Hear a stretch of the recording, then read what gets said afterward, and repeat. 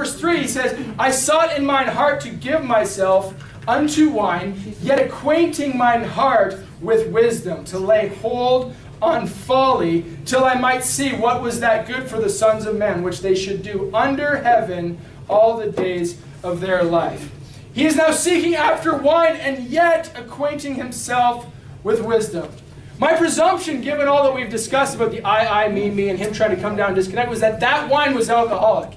He came down to a point where he was going to taste of wine, right? That's the more cultured beverage, the world will tell you. That's the more sophisticated beverage, the culture and the world will tell you. Wine is a mocker, and strong drink is raging, and those that are deceived thereby are not wise. Don't let the world fool you into thinking that wine, alcoholic wine, is somehow more sophisticated. It's twice as alcoholic as beer. It'll ruin your life, it'll ruin your family, it'll ruin everything and destroy you in the end. You drink it, you're deceived. You're being lied to.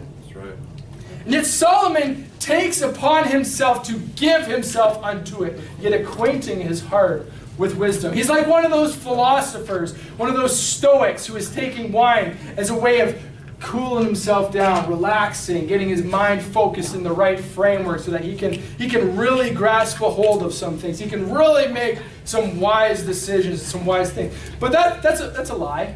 He's deceived. He's corrupt. He's ruining himself through that. But he does this, it seems, to get on the same level as those that are in the world. He wants to see what is good for the sons of men. And does not the world teach that, if you're sad, if you're alone, just have a bud stupider, and now all of a sudden you have all these friends and you're partying, and suddenly you have muscles and like ladies like you. Like it preaches that foolishness that alcohol is going to somehow make you a better person. And the whole world believes that nonsense, right? They work towards their next paycheck so they can go pick up their next drink so that they can go and feel really cool when a sober person will look at him and say, this guy's acting like an idiot, but in his mind he thinks he's so cool, so wise, so smooth as he talks to people. It's a lie. He's deceived. And here Solomon, he takes that alcoholic wine. He tries to study. He tries to be a philosopher. Why? So that he can lay hold on, he can grasp folly.